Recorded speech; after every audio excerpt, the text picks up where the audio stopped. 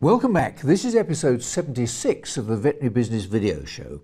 This episode made possible with the support of VBay Veterinary Business Advertising.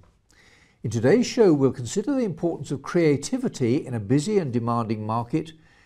We'll examine a resource to make it easy to create job descriptions for your practice team, and we'll look at one of the joint venture veterinary business opportunities in the UK.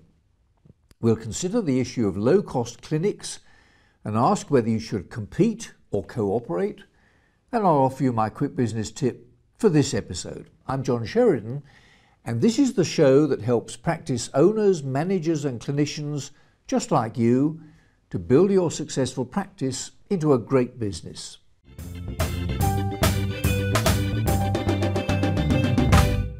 According to a study of the views of 1,500 chief executives around the world, CEOs believe that success in an increasingly complex and demanding marketplace requires, amongst other things, creativity. Do you think there's a need for creative thinking in the delivery of professional veterinary services?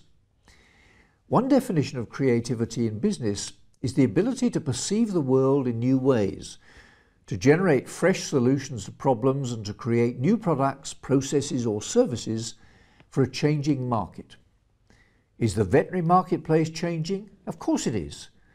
How we deal with that change by creative thinking about the needs of animal owners and the delivery of products and services which satisfy those needs is a core skill for practice leaders and one of the best ways to set your practice apart from the competition.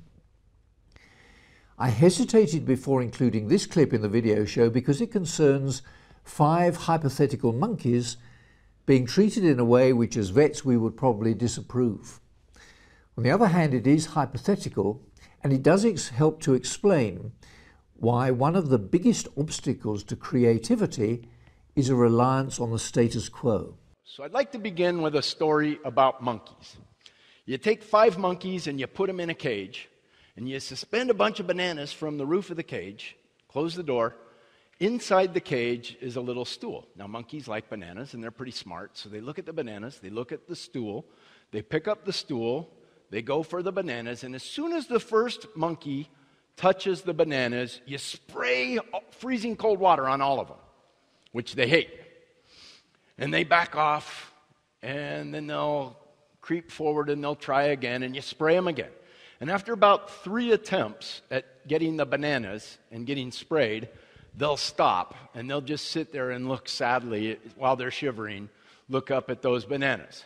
Now at that point, you open the door and you take out one of those monkeys and you put a new monkey in. So now you have 4 wet monkeys and 1 dry monkey in the cage. You close the cage and the new monkey looks around, sees 4 shivering wet monkeys, sees the bananas, sees the stool, moves the stool, goes for the bananas, and as soon as he starts to reach for the bananas, the 4 wet monkeys jump up and beat the heck out of him. So now you have 4 wet monkeys and a bloody monkey. And you open the door and you pull out one of the wet monkeys and you put in a dry monkey. So it's now 3 wet monkeys, a bloody monkey, and a dry monkey. And you close the door. And the dry monkey looks at the bananas, looks at the stool, moves. Now, all 4 of the other monkeys jump up and beat the heck out of him. So now you have 2 bloody monkeys and 3 wet monkeys. And you repeat this process again and again.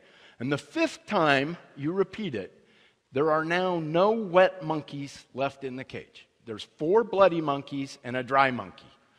The dry monkey, the new guy, looks at the stool, looks at the bananas, moves the stool, goes for the bananas, and the other 4 jump up and beat the heck out of him. Now think about that. Why did they do that? Because that's the way it's always been done. That's what you do. But none of them ever personally experienced getting wet. They don't know why that was the way it was. Just that's the way it was. So that's what they did. And it occurs to me that in many respects of our lives, we are like those monkeys. We do lots of stuff that we have no idea why we